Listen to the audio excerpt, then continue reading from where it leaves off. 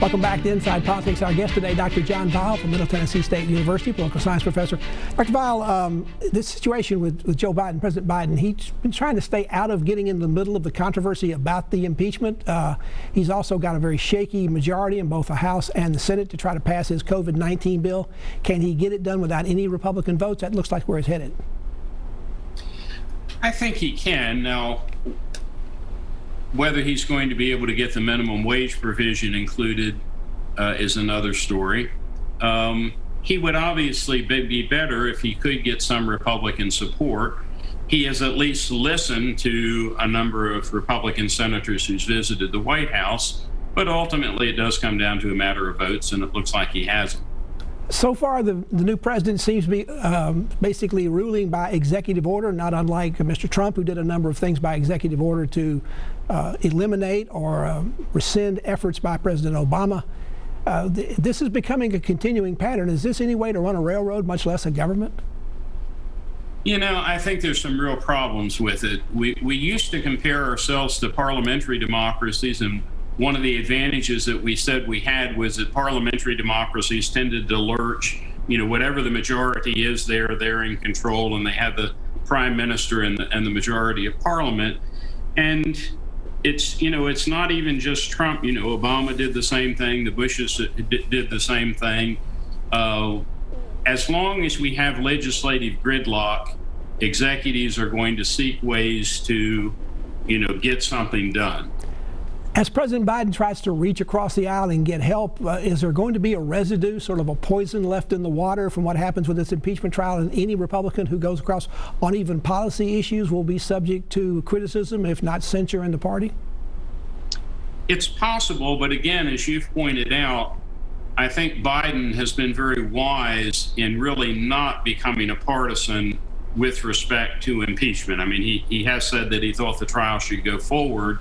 But in many ways, this is unfortunate for him because it's, you know, usually the first 100 days are the time that you have the greatest consensus and the greatest likelihood of getting things done, and we're going to lose a week or so. Do you feel the mood and the tone in Washington is beginning to change just a little bit after 4 years of sort of the constant tweets and the bull in the china shop policy and style of governing that we had with President Trump, what people often called constant chaos? Do you think that's beginning to sort of abate just a little bit, although it certainly came back this week with the trial, and particularly when you started looking at all the videos that were out there?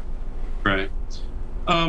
Again, I think a lot of, you know, often the excesses of one administration are sort of, you know, taken care of by the next. And I think one of the things that Biden has fairly prudently done is tried not to be the center of every news story every day.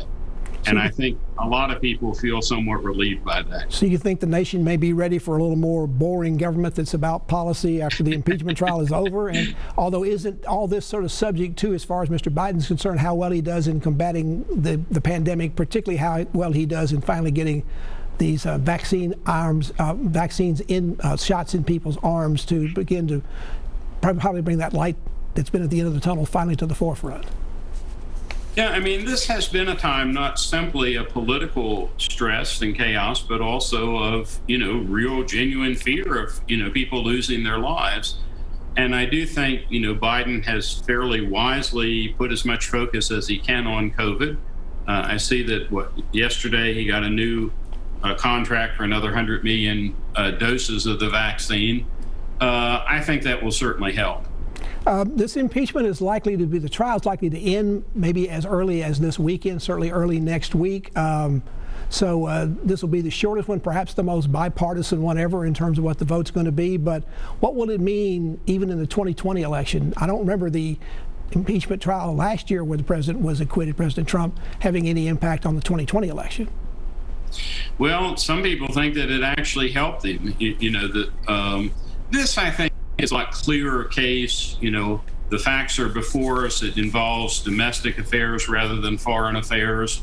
I think one of the reasons for having the trial was simply to get it on the record. And I think people are going to come back, you know, they're going to look back 5 or 10 years from now and wonder, you know, why it wasn't a more overwhelming vote than it appears to have been. There's been this sort of increase of people who believe in conspiracy theories. You've got this new congressman from Georgia who's been stripped of her committee assignments. The Democrats did that, although they got a lot more Republican votes than I think some people thought in terms of that being done publicly.